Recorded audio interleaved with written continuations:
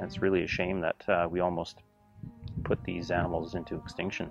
So I'm glad that somebody had the foresight 100+ years ago to actually set some animals aside and protect them.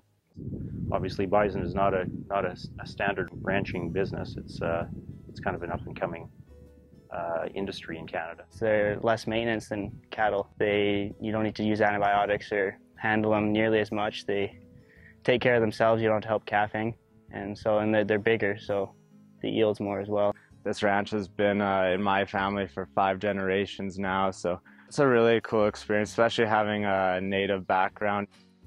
Be able to have one of the animals that we used to hunt and gather all the time is a really neat experience.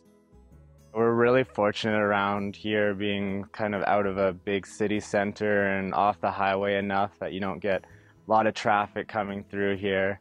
So you are really secluded and you get the beautiful scenery, and being able to see the bison, for example, and the other animals you may run into.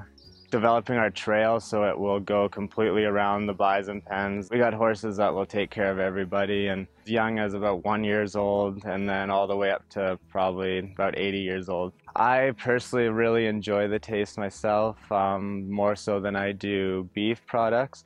It's actually a very healthy meat, which is kind of a big reason why we got into it, especially on the organic side. You don't use any hormones.